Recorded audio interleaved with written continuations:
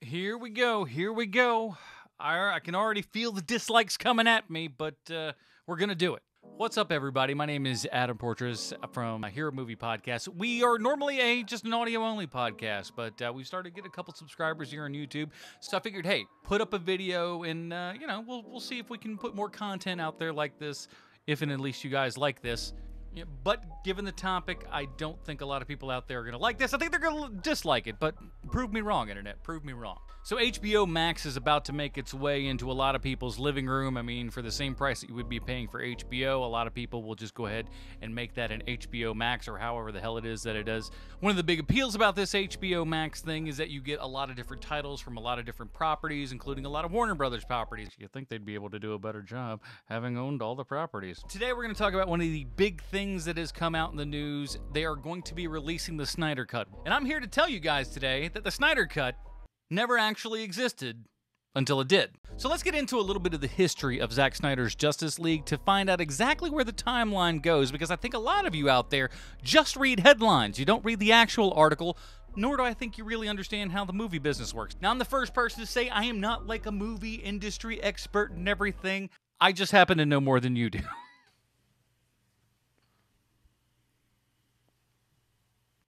If it makes me a jerk to say that I know more than you, I guess I'm a jerk. Whatever, I don't care. So I want to do a quick history of Zack Snyder's involvement with the Justice League movie.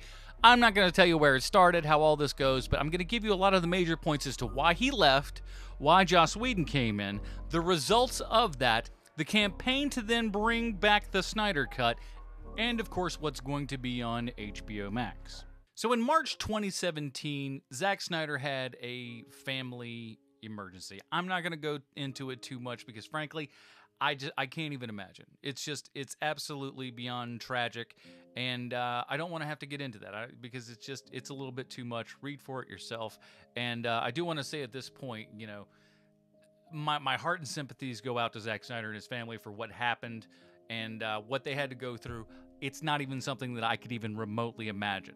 But I don't want to focus on the reason why he left Justice League. I really want to focus on just the events that took place after he left and why you're getting what you're getting on HBO Max. So a lot of what I'm going to be referring to here is the original article, Zack Snyder Steps Down from Justice League to Deal with the Family Tragedy. This is from May 22nd, 2017 by Boyer's Kit.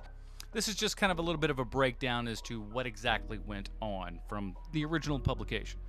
In my mind, I thought it was a cathartic thing to go back to work, just to bury myself and see if it was the way through it, said an emotional Snyder in an interview Monday in his office on the Warner Brothers lot with Deborah, his wife, sitting by his side. So Zack Snyder says, the demands of the job are pretty intense and it's all-consuming. In the last 2 months, I've come to the realization I've decided to take a step back from the movie to be with my family, to be with my kids who really need me. They're all having a hard time. I'm having a hard time. One of the first things the studio floated was the possibility of pushing back the release date of the movie, but Snyder's decided against that. Snyder, after screening a rough cut of Justice League for fellow filmmakers and friends, wanted to add additional scenes, so he brought Whedon on board to write them. But as he prepared to shoot the scenes in England, Snyder realized that it was not time to leave home. The directing is minimal, and it has to adhere to a style and tone and template that Zack set, says Warner Brothers president Toby Emmerich. We're not introducing any new characters, it's the same characters in some new scenes. He's handing the baton to Joss, but the course has really been set by Zack. I believe despite this tragedy, we'll still end up with a great movie.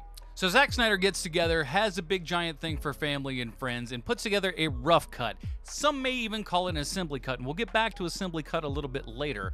But he shows this to people, so his movie's practically done in the very roughest of forms. And like most Hollywood movies, he's got to do a little bit of something extra. They put everything out on the table and they go, okay, we can get rid of this, and this, and we need to plug up this area with this thing and this thing and this thing.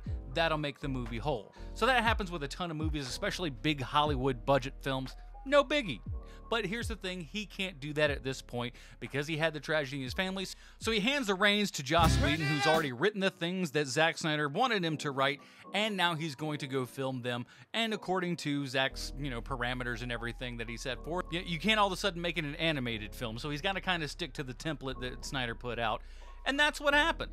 It's as simple as that. I know a lot of people out there think Zack Snyder had some mega ultimate, like, oh, this is exactly what I wanted, some little version. So Justice League comes out and does so-so at the American box office and does pretty decent internationally. On a budget of $300 million, which, by the way, is like an insane thing. You remember when Waterworld was out and we were all like, $100 million? What? This is the most expensive thing? Now they're like, $100 million? And only made $657 million worldwide. But Adam, that's a profitable number. Kind of. So really, to make a movie profitable in the old school Hollywood sense, you've got to make about 1.5 times the actual budget. You've got the budget, and then the budget that they're going to use for prints and advertising, everything is usually almost half of what the actual budget is. So really, you need to get past 1.5 times the actual cost of everything. So with Worldwide, they're pretty close, but no one's going to call this a hit. Compare this to Avengers Endgame, which had a budget of $356 million, but then had a worldwide gross of $2.7 billion. A little bit of a difference. So the movie didn't pop like Warner Brothers really wanted it to. This was supposed to be DC's Avengers, but unlike the Avengers, they kind of skipped a couple of steps. They figured, hey, we're going to walk before we can run. Why not? And it didn't really pay off. It didn't have that emotional resonance that the Avengers movies had because we had previous movies. This one says, hey, you don't know any of these guys, but you love them all, don't you? So the internet does what the internet does and speculates the hell out of everything. There comes this rumor that there's the 3.5, 4-hour cut that Zack Snyder has put somewhere. That's the assembly cut I'm talking about. Everyone does it. There's so many different cuts out there of everything where they just put everything down on the timeline and it's gigantically long and then they start cutting. That doesn't mean that that's the director's cut. That's an assembly cut. So what are you saying, the Snyder Cut doesn't exist? I believe that what we're going to be getting is going to be an actual different cut than what we got initially. There's even reports out there that they're spending something like $20 to $60 million to shoot more stuff or whatever for this, and that's fine. And again, you can call that the Snyder Cut, that's perfectly fine, but my point is that never actually really existed. You going in and shooting stuff later, okay, you're just adding more stuff in there. You can call it a different cut, but let's stop pretending that there was like some 3.5-hour cut out there that Warner Brothers was just keeping to themselves going, no, you're going to hear Joss Whedon's version, not Zack Snyder's. We're keeping his precious all here to ourselves. Never happened. So the internet did what the internet did, and they got a little bit antsy, and they just decided to start hashtag release the Snyder Cut. You saw it everywhere. It was insane. Some of y'all getting crazy out there, you know, smashing stuff with hammers.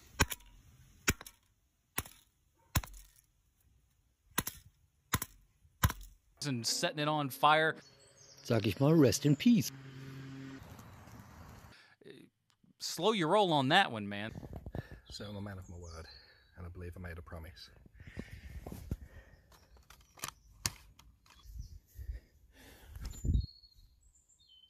Here's the thing, I don't want to be called like some sort of Marvel fanboy. I do tend to like Marvel movies better than I like DC movies, but over at Hero Movie Podcast, we review all superhero movies. I don't care what it is, we're going to start reviewing that thing, man.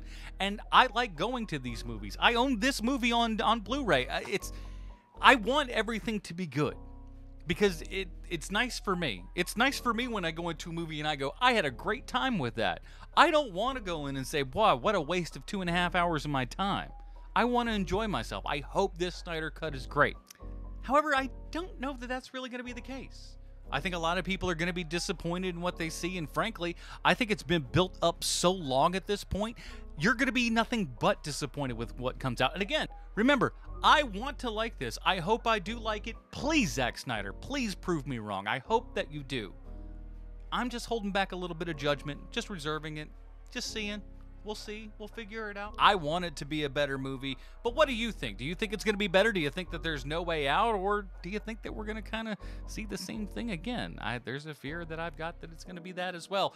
And honestly, I think at this point it's been built up so much, it can only disappoint, right? But then again, like I said, I hope I'm wrong. But I know one thing's for sure, we'll be covering it on Hero Movie Podcast like we do every single week, where we review a comic book movie or a television show, relate it back to the original comics that it's based upon, and of course, one-to-one with Sylvester Stallone.